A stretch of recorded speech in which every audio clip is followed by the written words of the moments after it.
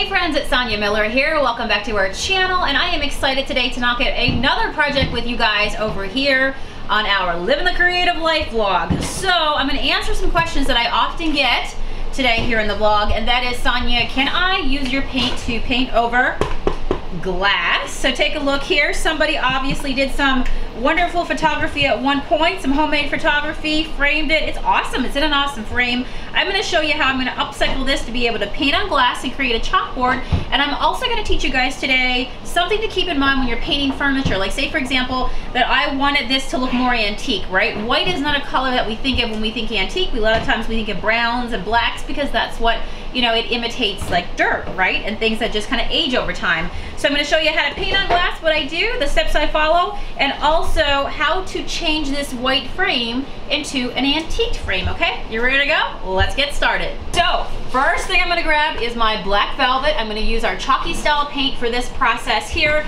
And just like I said, you know, in terms of like the colors to think of when you're trying to darken things, you're trying to age and antique things, I think every shabby painter needs to have some candy bar brown, which is our true brown, the one brown that we offer here at the Junk Monkey, and the black velvet, because it's so versatile and you can use it for so many different things. So what I'm going to do right now is take a shabby chip brush.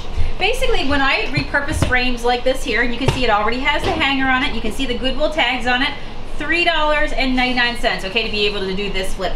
You can't even buy a frame like this, right, for $3.99. You're going to pay way more for it. So to be able to grab this and be able to flip this, this is awesome. So I'm going to go ahead and look at the back, see which way the wire is hanging, okay? Because if it already has provided you with the backing to be able to hang it, then that's pretty much how I want to think about it. Like, where is this piece going to hang when it's completed? So I want to make sure that I am focusing on it, knowing which is up, down, center, you know, what's going to be the focal. So based on where this is, I'm going to put this down. So if you guys want to come over here, I'll give you a overhead view. Shabby chip brush, you can use, so you can see it's been used multiple times. That's okay, I love it. I'm going to go ahead, dip my brush into my black velvet paint. I like to pull it off the sides, of course, as well. And now what I want to do is just put it on the frame itself. So I am trying to lead the eye to believe that this is an antique frame, okay? So here's how I do. I'm going to take the black velvet and I'm going to put a splash on it all around, okay? All around the edges, everywhere. I could truly, if I want it, have some of that white peeking through, but in this case I think I'm going to fully cover it and watch it all go down.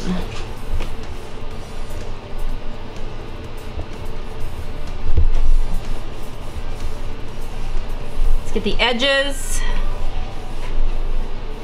All right, and it's time to dry that. And I'm going to show you guys a quick cheat trick as well, okay? So keep your Lysol wipes or your disinfectant wipes, whatever they may be called.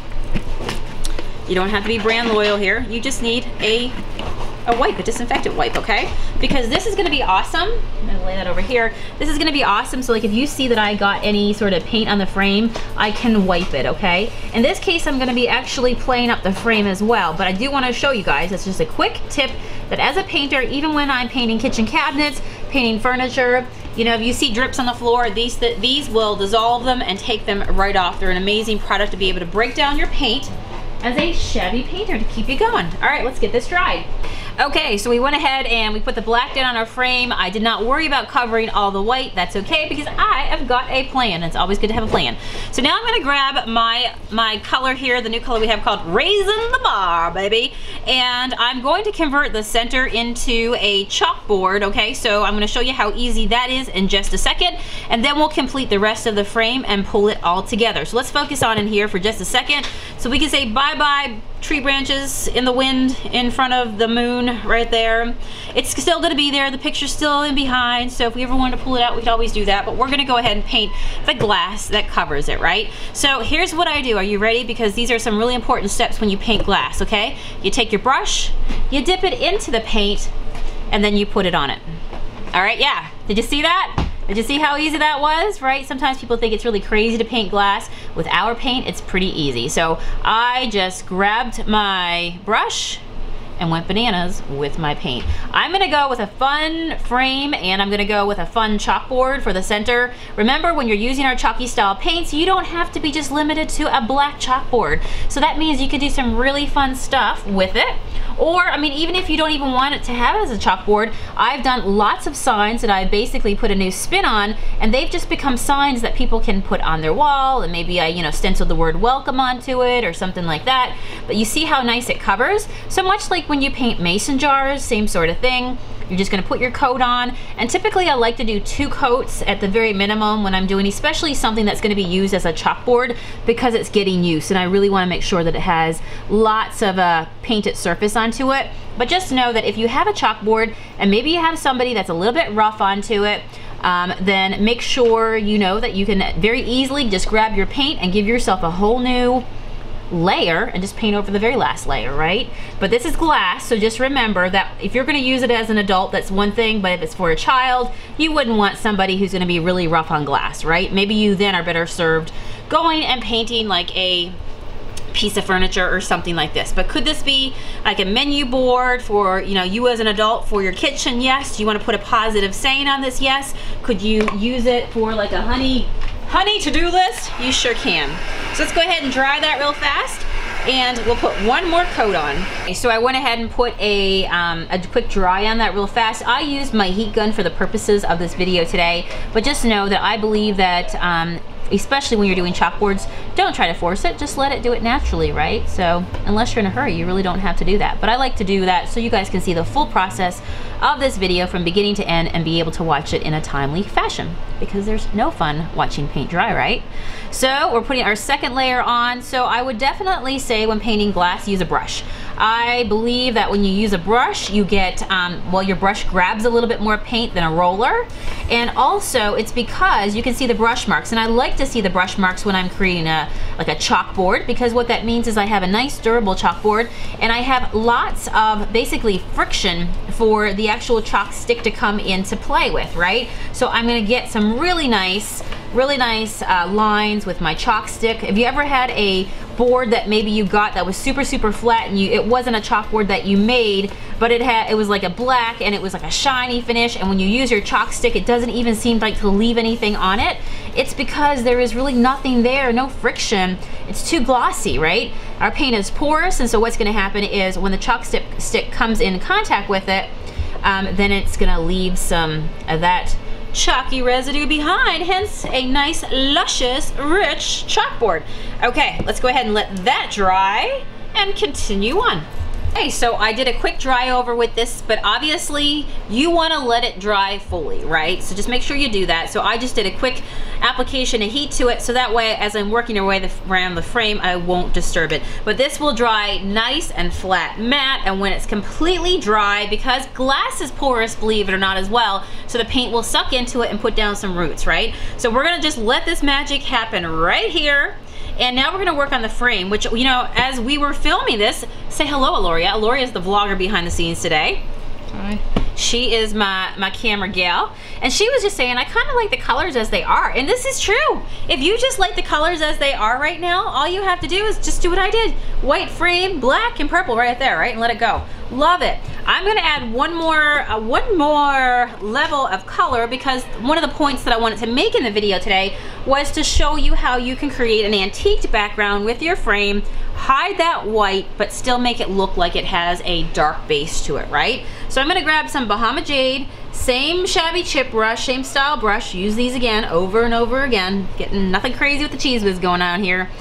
And what I like about it is because when I put this on, do you see how it doesn't cover over everything in the background? So if you don't want any of the white showing through when you paint it, just don't leave any white pecks, right? Or make sure when you do this step that any white that's showing gets covered with that Bahama Jade, and keep on going around. So now from a white frame, now we have an antiqued, darker looking frame. I think it's looking pretty awesome.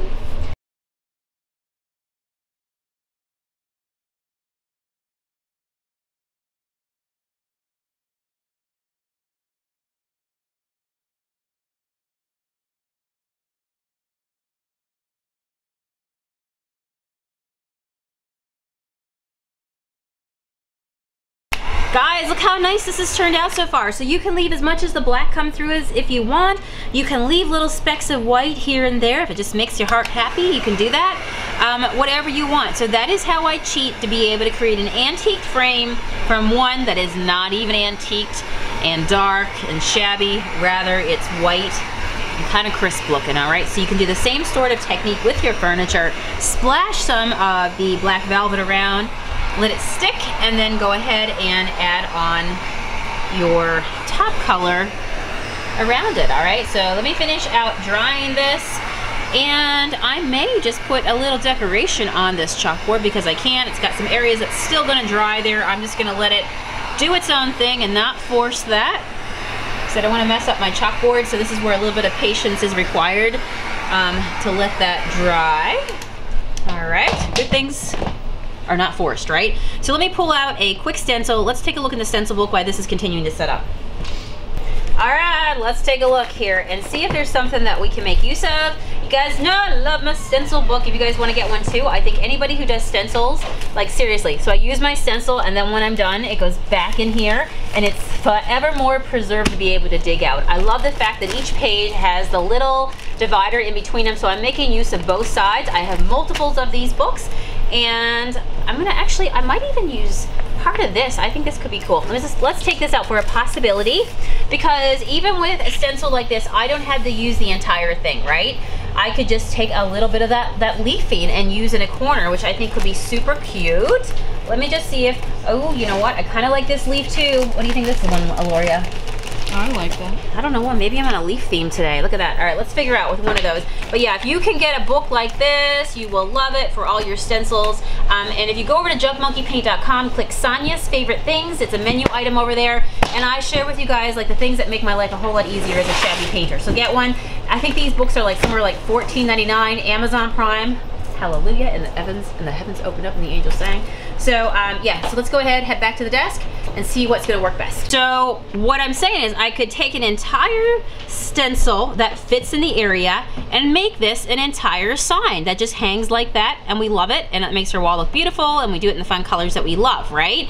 Or we could say this piece is going to be a chalkboard, and I'm gonna leave a lot of the space to be an area that we can write on. And so I'm gonna use something smaller to put as my decoration in the corner, right? You can even go smaller if you want, put a cute owl or anything like that, all right? So let me just remind myself, I'm gonna go with the leaf, I think, and remind myself, okay, this is the top, this is how it would hang. So now I position this. I like the fact that my stencil has a little bit of a curve to it, because that way it kind of like wraps the corner. And I'm thinking like right here would be super, super cute. So let me go and figure out what color do I want to make this leaf. You can see the last time I used it, I actually put a little bit of the champagne metallic paint onto it, which I think looks pretty cool. I could totally put that on here again if I wanted to, but let me see. Let's look up a fun color to be able to use. All right, so my color weapon of choice is the Antique Lace, which is a nice cream color. I'm gonna go ahead and grab this and make this my color for this little leafing. Remember that since I'm still using the chalky style paint, that this area is also writable over, because it's all the chalky style paint. So let's go ahead and put a little cute decoration here in the corner, as much as you want. I know when I use my shabby chip brush, what happens is it helps me be able to do a distressed style to my stencils. So less is more, and especially if you're doing a shabby style fashion. And this is one of the things I love about our paint, as the recipe was founded by myself and Matt together, and he worked with me to be able to get a paint that would act the way I wanted to paint and act, you know, wanted to paint with. So for me, I wanted a paint that's not going to run, because I tend to love to do stencils. I'm Stencil Sonia if you follow me. And so the paint is nice and thick. It doesn't run everywhere. It dries nice, flat, and matte. That gives me that old-time look that I absolutely love in the shabby world. And I could add more if I wanted to. But look how beautiful that came out. Isn't that nice? So I always say I just put my stencils back into my book. No, I do not wash them. I just let them dry flat and then put them back into my book. So let me just lay this behind me here real fast. So now one thing, I always teach you guys that the color that you use here, you should also pull it out somewhere else, okay? So right now there is some little white pecks coming through that I allowed to leave through from the original, like some dents and dings that were in that frame, which I kind of like. It ties off of here. And I can also take my brush dip it into my paint right here, get it on that same shabby chip brush, and just give myself some edging as well to match, okay? So now I've even brought it out a little bit more abundant. I'm training my eye to take a look and see some white in this as well, but it's up to you. I could have did this black and did a black edging as well. So you, my friend, get to be the decider of the colors and how it all comes together. So you'll find that if you use a white highlighting, it tends to make it a little more coastal feeling, a little bit more light and fun and whimsical, and just really like what I would call like, you know, breezy, very light. And then if you use more of a darkening with your black or brown, you're gonna get more of a shabby antique. So totally up to you. Today we had fun with 2 colors with our light, our antique lace, and we also used our black to be able to show you how I can create some of these awesome distress marks as well. All right, and there we go. So our glass insert is still drying. Make sure you're following this vlog here on YouTube, because in the week ahead, I'm also gonna do a separate video on how to season your chalkboard, and I'll talk through why you wanna season your chalkboard and be able to do your project that's done in a chalkboard style, make sure it stays preserved to be an awesome chalkboard, okay? So watch for that here on our YouTube channel. Make sure you subscribe to our channel. Hit the little bell that always tells you every time we do another upload. And remember, on Tuesdays, Wednesdays, and Fridays, we always have something new for you guys here. We junk, we thrift, we DIY, we do behind the scenes footage, and even, heck yeah, I'll take you on vacation or even business trips with you, with us, you, both of us, all together, all around this beautiful country. So hopefully you guys have had fun today. So never overlook a $3.99 thrift store frame and what you can do with it. So hopefully you learned lots of tips on painting glass, but also being able to create that darkening antique. Ooh, yummy look. Take care, guys. Bye.